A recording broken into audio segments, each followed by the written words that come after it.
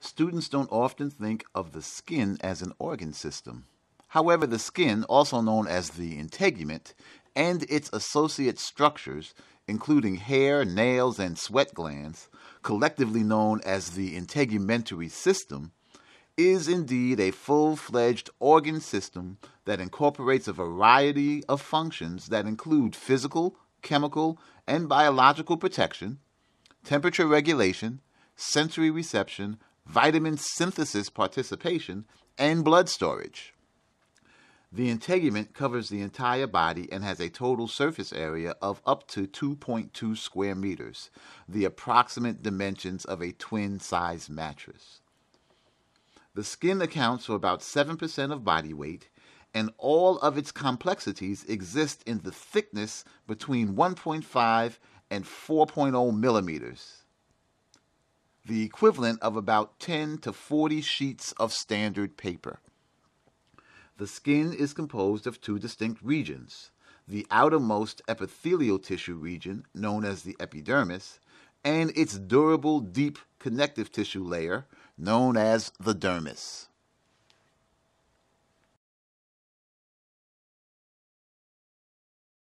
The epidermis is primarily made up of keratinized, stratified squamous epithelium.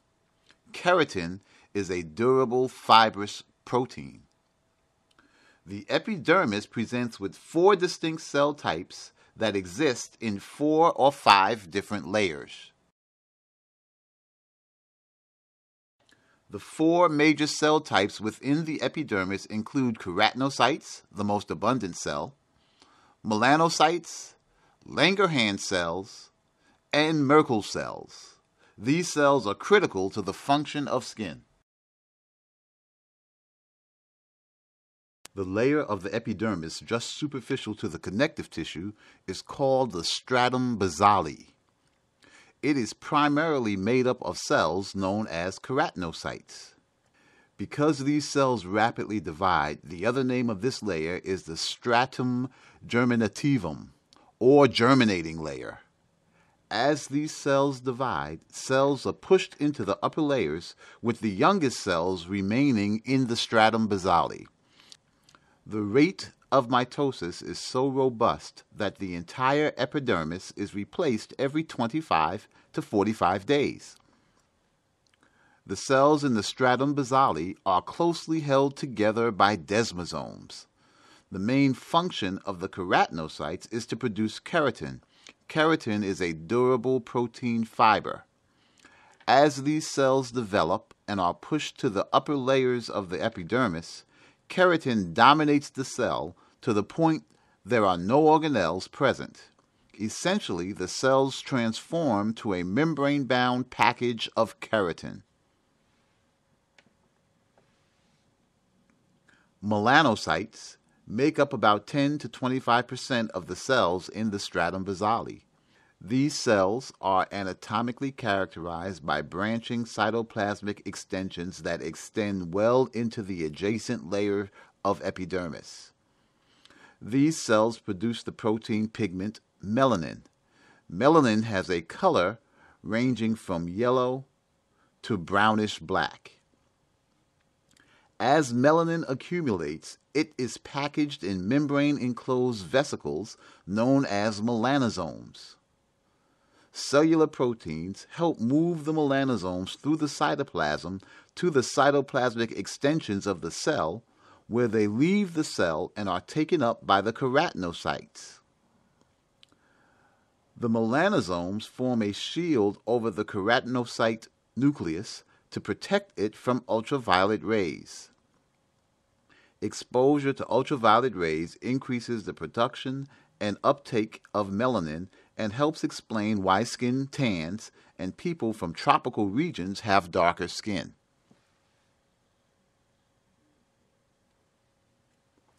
Though technically not part of the stratum basale, widely dispersed Merkel cells exist at the epidermis-dermis junction.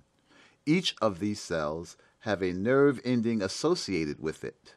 One nerve ending and one cell is known as a Merkel disc. Merkel discs serve as touch receptors.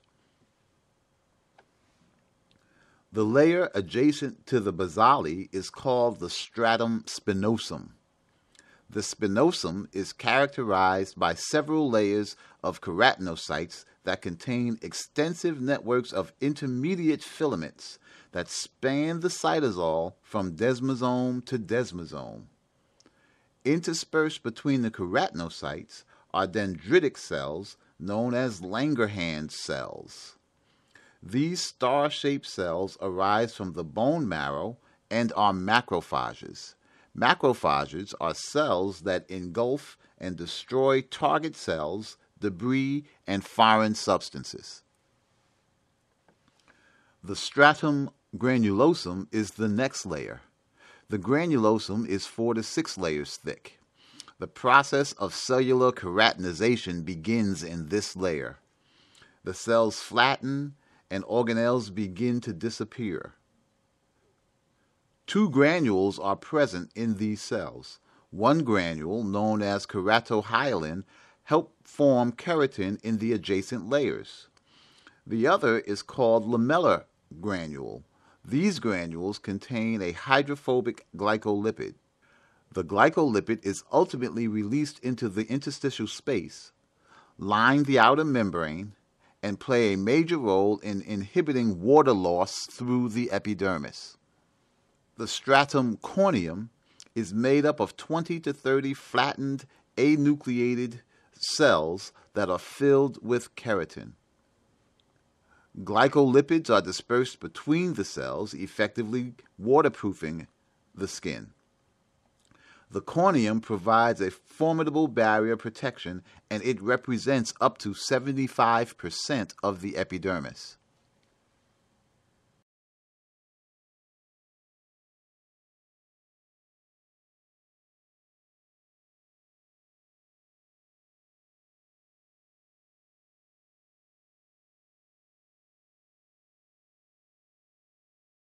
Underlying connective tissue layer of the skin is called the dermis. It is a strong and flexible connective tissue that includes fibroblasts, macrophages, and a relatively fewer mast cells and white blood cells. The matrix is embedded with elastin and collagen fibers. The dermis is analogous to the animal hide that is used to make leather goods. The dermis is richly invested with nerve cells and blood vessels.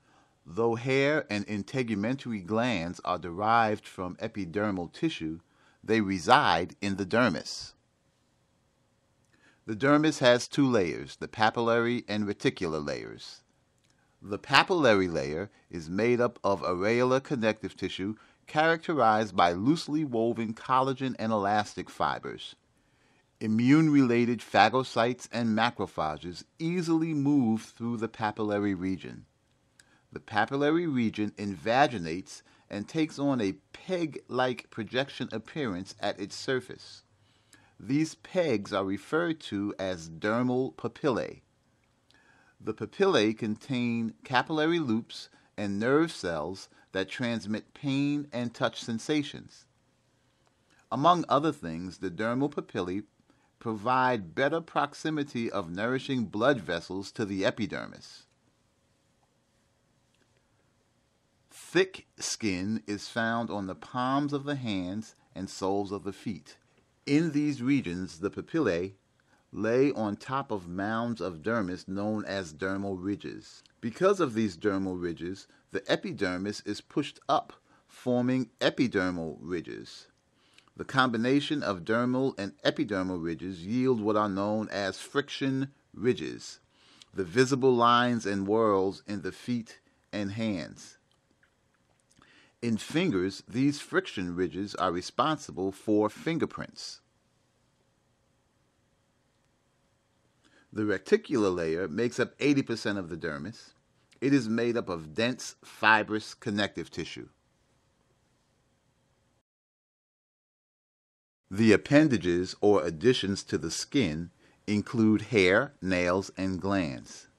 In humans, hair plays the role of sensory reception, specifically in the sensing of insects on the skin. The hair on our scalp guards against physical trauma, heat loss, and sunlight. Eyelashes help protect the eyes and shield them from excessive light. The eyebrows help redirect sweat from the eyes, and nose hairs filter large inhaled particles. Hair is a flexible strand made up primarily of epidermal-derived keratinized cells. The keratin of hair is considered hard keratin versus the soft keratin in the epidermis. This hard keratin is more durable and does not flake off. The regions of a hair include the root and the shaft. A transverse section of hair reveals a specific organization of keratinized cells that include a central medulla region, surrounded by a multi-layer cortex, and an outer layer of overlapping cells known as the hair cuticle. In our laboratory session, we will spend more extensive time examining the anatomy of a strand of hair. Another appendage of the skin includes the glands. Apocrine and eccrine glands produce sweat. These glands are also known as sudoriferous glands. Sudoriferous glands are found throughout the skin with the exception of parts of the genitalia and the nipples. There are up to 3 million sudoriferous glands in humans. Glands typically have two potential modes of secretion.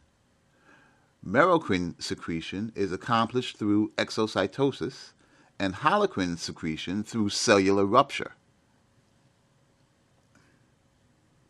Both apocrine and eccrine glands are merocrine glands.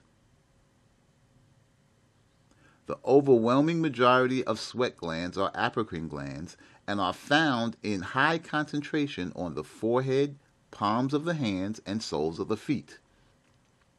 The secretory portion of the gland is coiled in the dermis, and its duct opens on the surface of the skin, known as a pore. Sweat is actually a hypotonic filtrate of blood that is made up of 99% water. It also includes salt, antibodies, a peptide called dermicidin that has the ability to kill microbes, and a small amount of nitrogenous wastes. There are only about 2,000 apocrine glands. These glands are limited to axillary or underarm and the anogenital regions. Their ducts empty into hair follicles. In addition to the typical components of sweat, these glands also secrete fatty substances and proteins. Because of these additions, the secretion tends to be thicker and often milky or yellowish in color. Though odorless, when secreted onto the skin, exterior bacteria degrade the organic components, leading to the characteristic body odor. Apocrine glands become activated around the onset of puberty. A sebaceous gland secretes an oily substance called sebum into the hair follicle. Sebum helps soften and lubricate the skin and hair. It also has critical bacterial side properties that help control bacteria buildup on the external surface of the skin. Sebaceous glands are the only known holocrine glands. These glands are also activated around puberty.